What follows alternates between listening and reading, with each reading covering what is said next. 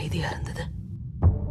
எங்க மகளை எழுந்ததுக்கு அப்புறம் நானும் அவரும் எங்க செல்ல மகளை திரும்பவும் பார்க்கணும்னு வேண்டிக்கிட்டோம். தொடர்பு சின்னதா தான் ஆரம்பிச்சது. எங்க கூடவே நிரந்தரமா இருக்கணும்னு ஒரு பொம்மைக்குள்ள போக அனுமதி கேட்டுச்சு.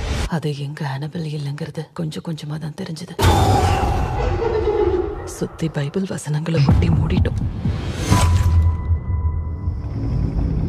இந்த குழந்தைங்களுக்கு உதவி செய்யறதா நினைச்சோம். இதான் நம்மளோட புது அனாதை இல்லனா?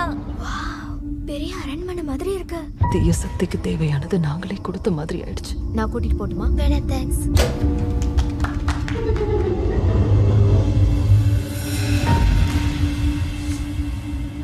நீங்க அடிக்கடி சொல்வீங்களே, கடவுளை நம்மளால பார்க்க முடியலனாலும் அவர் இருக்கிறது உணர முடியும்னு. இந்த வீட்லயும் அதே மாதிரி வேற ஒன்று இருக்கிறது உணர்ற. அது ஒரு தீய சக்தி. அது என்ன கொல்ல பார்க்குது. ஏன்னா நான் தான் வீக்கா இருக்கு. எனக்கு ஹெல்ப் பண்ணுவியா? உனக்கு என்ன வேணும்?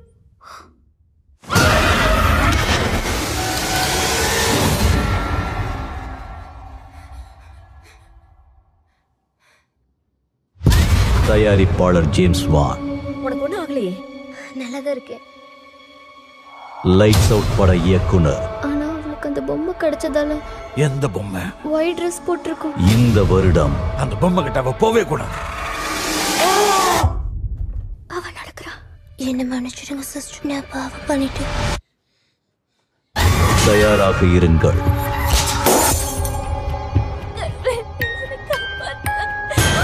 அடுத்த அத்தியாயம் காஞ்சரிங் உலகிலிருந்து. இந்த பொம்மை தான் ஜானிஸை கஷ்டப்படுத்துச்சு. இது இனிமே அங்க இருக்க வேண்டாம்.